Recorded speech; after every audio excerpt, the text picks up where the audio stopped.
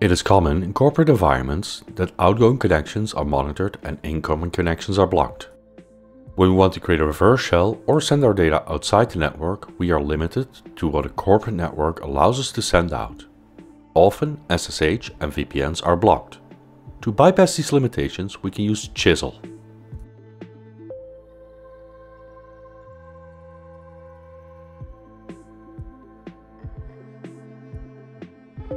Chisel is a tool that allows us to tunnel traffic over TCP, HTTP, Websockets and SSH. While not intended to bypass security measures, it's commonly used to avoid firewalls and security by tunneling the traffic through HTTP packets. These packets are then sent over the network to another instance of Chisel. This other instance of Chisel can then unpack the data that is sent and transmit the data further if required.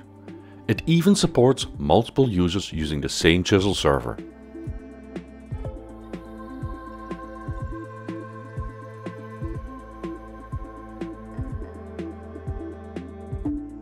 In our following example scenario, we've set up a system in our cyber range that is behind a firewall. This server is running an RDP server that comes installed with GNOME. The firewall does not allow incoming connections, but only outgoing connections.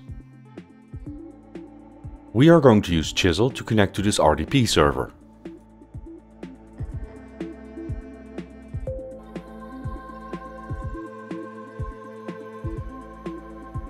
Before we can use Chisel, the first thing we need to do is install it. We can find the application on GitHub at the following address. We need to install Chisel on our Kali system and the system that is behind the firewall. Once we've installed Chisel on both our attacking system and our victim system, we can start setting up the server.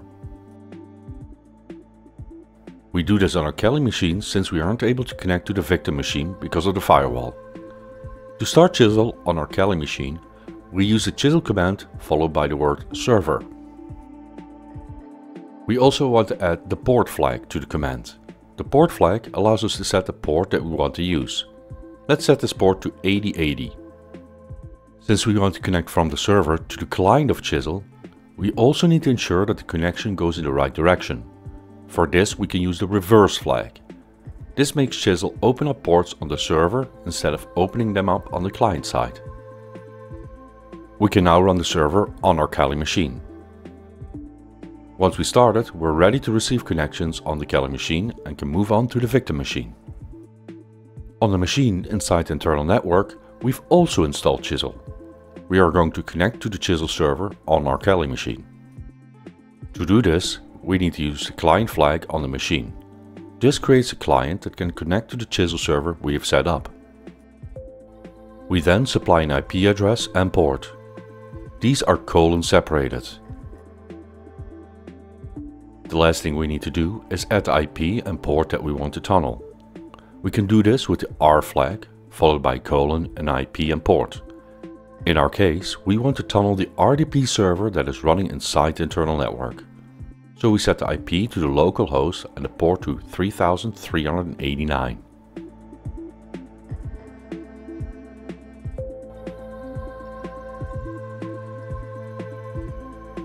When we look at our Kali machine, we see there is an incoming connection and it has opened a local RDP port. When we connect to the local host with an RDP application, we can see that our Kali machine now has access to the machine behind the firewall. The tunnel that Chisel has set up is an encrypted connection and cannot be intercepted. We are able to use other security features like matching keys, username and passwords, or certificates. We have shown the tunneling with an RDP server over TCP, but if we want to tunnel our entire connection, we can use the SOCKS proxy feature of Chisel. To do this, we replace the IP with the word SOCKS, so the line becomes R:SOCKS.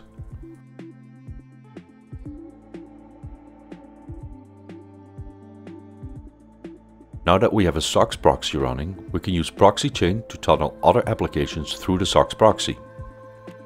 To show this, we will use proxy chains to tunnel Nmap through the proxy so we can scan the internal network.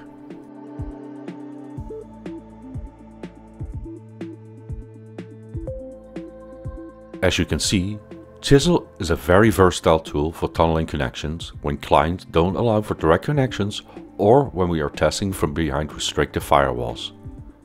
If you learned something, please press the like button, subscribe and leave a comment.